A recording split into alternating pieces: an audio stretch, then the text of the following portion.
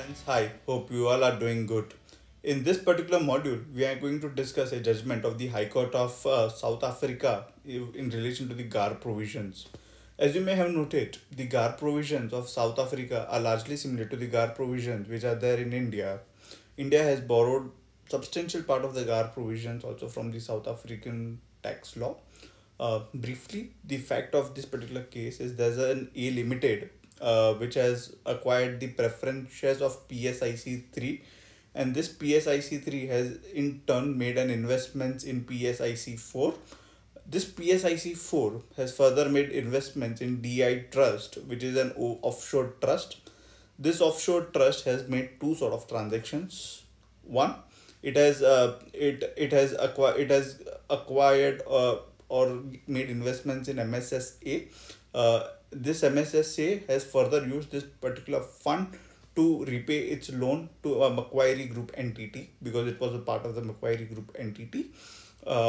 This particular proceeds were subject to receiving interest.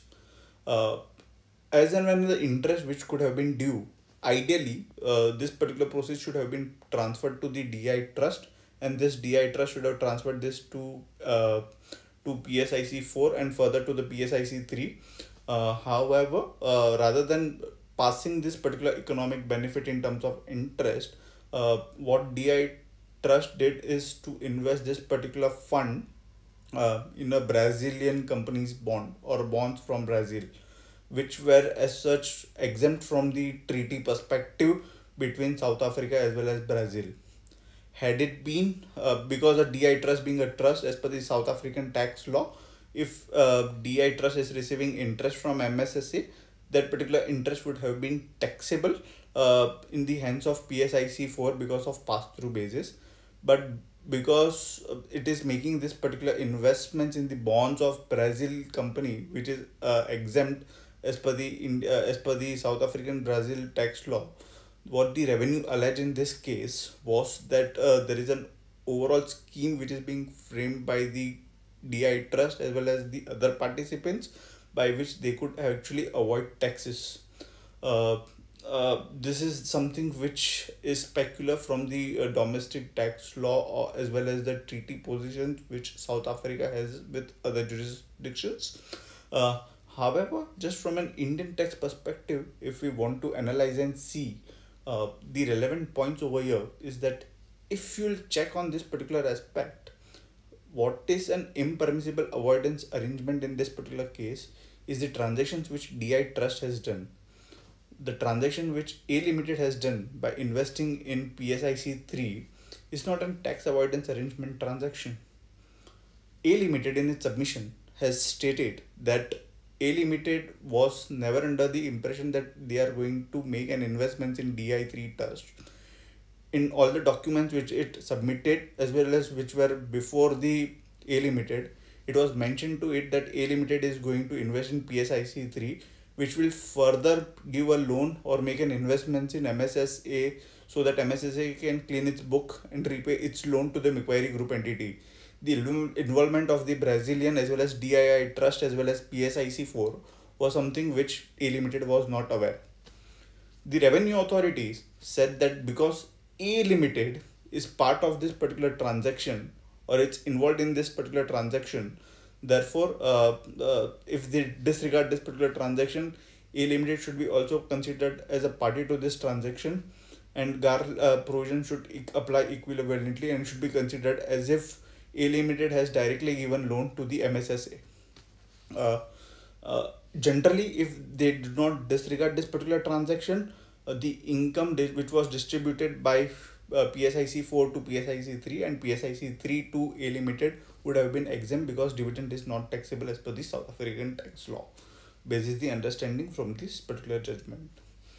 Uh, if I before jumping into the other relevant points of the held caption, I would just want to make a certain minute interference of the South African law with our Indian law. If you'll see this particular extract of the IAA point, you would find that these provisions are similar to the provisions which we have in the Indian tax law. Also, if you'll see what they have defined as party, they have said that it includes any person who participates or takes part in an arrangement. It is the similar definition which we have in a Indian tax law in section 102, wherein they have said defined a party as anyone who party as entity who participates or takes part in an arrangement. Uh, Unfortunately, our FAQ 17 of 2017 of January 2017 does not specifically deal into this particular aspect, as in what will they do if a particular transaction is regarded as an IAA. But this particular judgment becomes an relevant judgment from our perspective on a going forward basis. I would just want to move to a relevant. This is the relevant point wherein the revenue authorities had argued that DI, what substantially DI Trust is doing is that rather than distributing its income, it is investing it in Brazilian securities, and by investing in Brazilian securities, they are earning income which is not subject to tax, and then distributing this particular income to its shareholders, thus dealing into the overall non-taxability at all the legs of transaction. They should have ideally distributed this income, but they are not distributing income directly. They are swapping it, earning interest income from Brasilia, and then that particular interest income is distributed rather than the interest income which they earned directly from the MSSA. This was something which they have specifically dealt with, and while doing so, and while taxing this particular transaction, IRA was of the view that who is the party, as well as what is the rationale which one needs to consider while considering taxability. So the view of their revenue authorities was that for the purpose of taxability under the IT Act, party includes any person who shares in or partakes of an arrangement, that is, who is participating in an arrangement. This would clearly include any person that benefited financially or economically from the arrangement in question. So whosoever is benefiting financially from an arrangement in question should be considered as a party. Further, it is also pertinent to note that in India we say that a main purpose of that has to be a treaty benefit. However, from the South African tax law, they say that main purpose or the sole purpose of that has to be a treaty benefit. In context of the term purpose, the revenue authorities said that the purpose test is an objective test of an effect of an arrangement rather than a subjective test of the reason of each participants for their involvement. It is an objective test of an effect of an arrangement rather than a subjective test for the participants involved in an arrangement.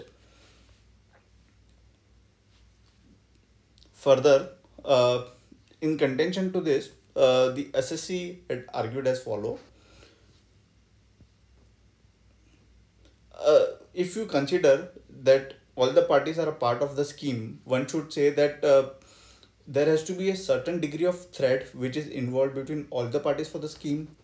Here in this case, A Limited was always under the assumption that it is only making an investment in PSIC 3 in terms of preference shares, which would be directly or indirectly be done to MSSA. He was not aware of any specific legs of the transaction, for it is plain that a scheme requires a unity to tie several transactions into a deliberate chain. A mere series of subsequential event does not constitute a does not constitute a chain.